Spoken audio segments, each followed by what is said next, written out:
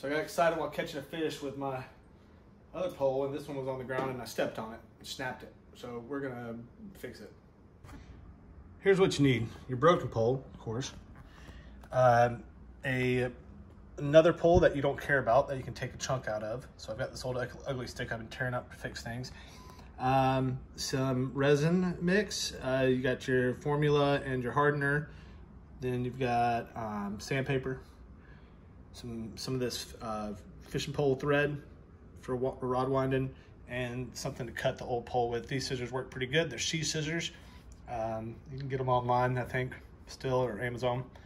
The first step is to find a piece of the old pole that you can fit your brake into, kind of snugly. It doesn't have to be perfect, but it should be a nice distance on each side.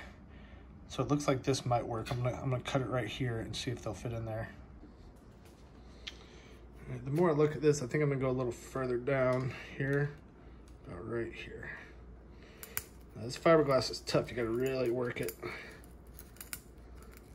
Starting to get through there.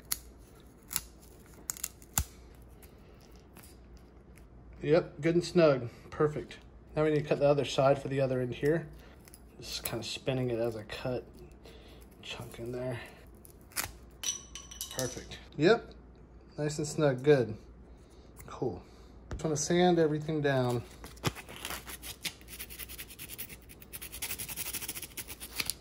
Just get it nice and smooth there.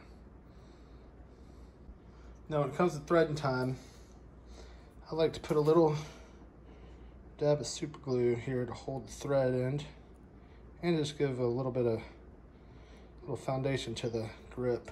Now you can let the thread hang past. You can have an end here. It's no big deal because we can just trim it off once we're done. Now I just spin it like so. Hold it taut, just spin it on there until it starts to build up, and then go down nice and slow. You want to cover up on each side really good until it goes over the gap. But honestly, the ones I do are really ugly, but I don't give a shit. They work. So we're just gonna wrap and wrap and wrap until we feel good about it. All right, that looks good to me. Put a little glue there. Right, now we just rotate.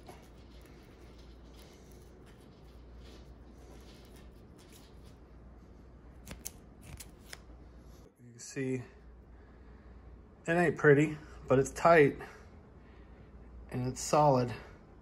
And who gives a shit about pretty? Definitely not the fish.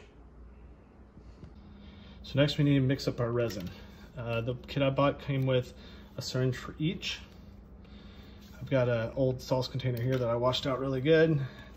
Whatever you use is gonna get thrown away, so whatever. Now you can mix up as much as you want. You need to use 1 part of each though. So I just do 1 ounce of each. 1 of the main resin. Now I put this on a paper towel. You do not want this one to touch the other one. All right.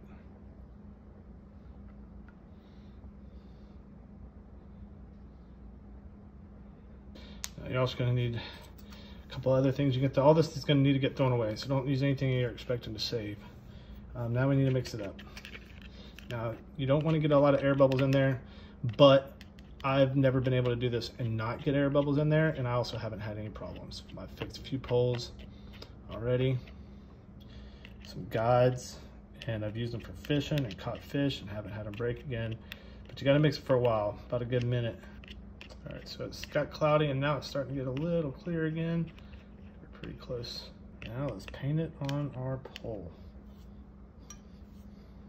Okay, time to paint.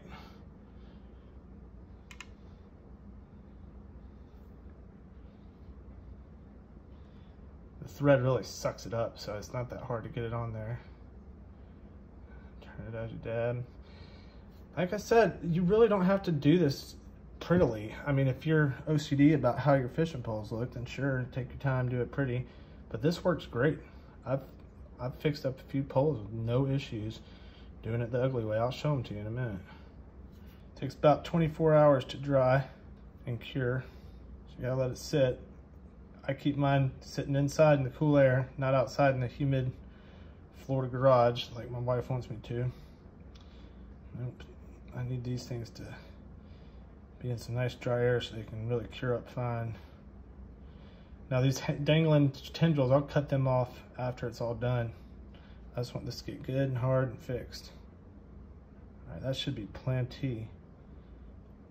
More than enough. But better safe than sorry, right? We'll do one more dab on the other side. Yeah, that looks good to me. Now we just want to let that, just let it cure. That's all it takes.